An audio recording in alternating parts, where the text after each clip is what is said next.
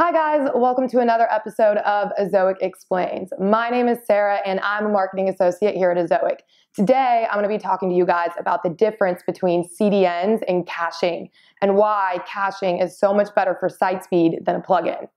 So firstly is CDNs. CDNs are geographically distributed networks of proxy servers serving content to users more quickly.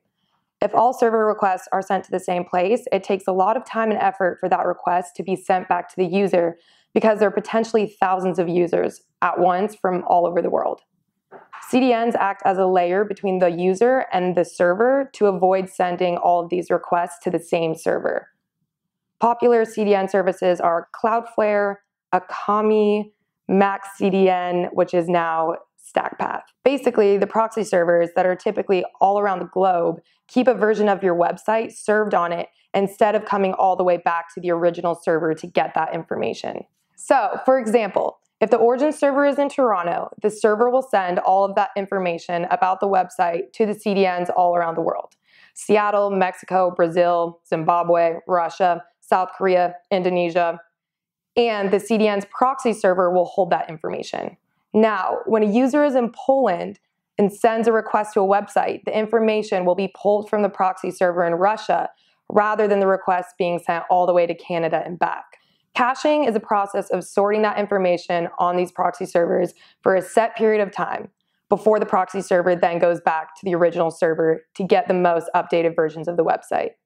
The main difference between CDNs and caching is like saying a rectangle is a square, but a square is not a rectangle. CDNs perform caching, but not everything that performs caching is a CDN. There are multiple types of caching, and I'm going to walk you through some of them. So, as I said, caching is a process of storing a version of a website for a set period of time.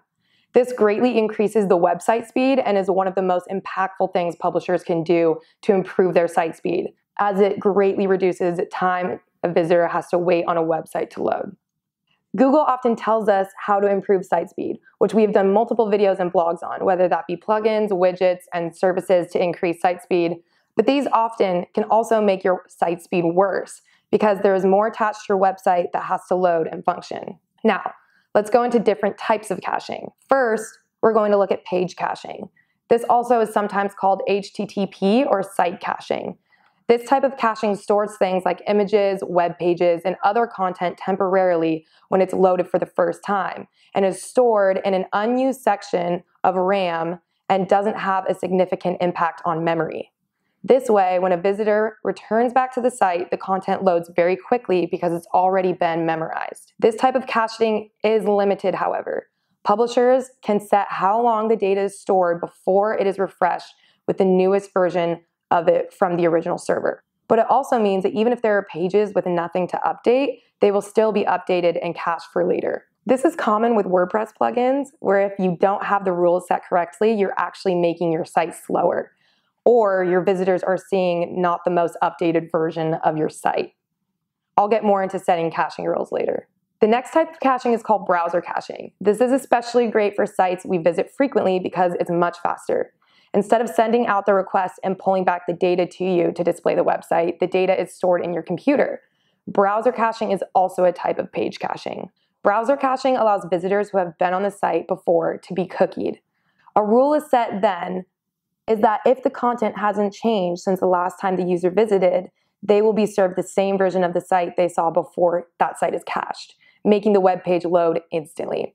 You've probably experienced this if you're a regular visitor to sites like Facebook or Gmail. These pages should load very quickly because a lot of the information is already stored on your computer. Many browsers like Chrome and Firefox use browser caching. When the pages are updated, the website communicates to the browser and the old content is replaced with the new content and saved. Browser caches store groups of files and content for later use, like HTML and CSS pages, JavaScript, images, or multimedia. Users can change these settings in their browser, though, so that data isn't stored in their computer. Caching rules allow publishers to set parameters for how often elements of your site are cached. Tactics, such as serving static assets with an efficient cache policy, as suggested by Google Lighthouse, can help improve a site's website speed. There are also ways to do this through HTML by hand coding the max age directive to tell the browser how long it should cache.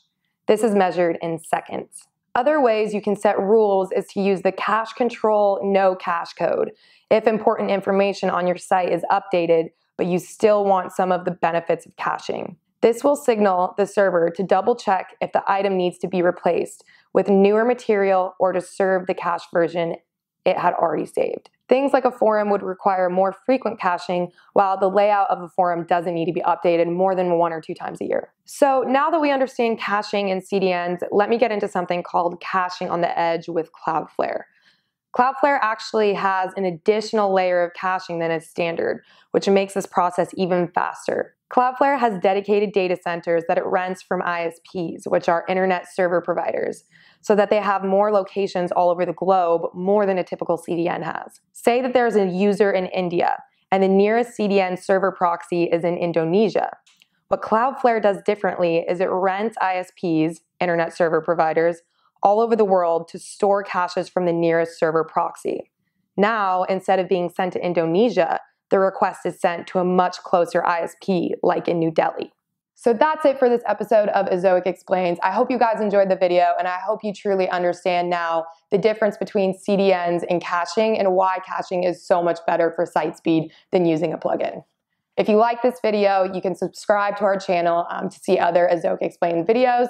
You can follow us on Twitter, Instagram, Facebook, and YouTube.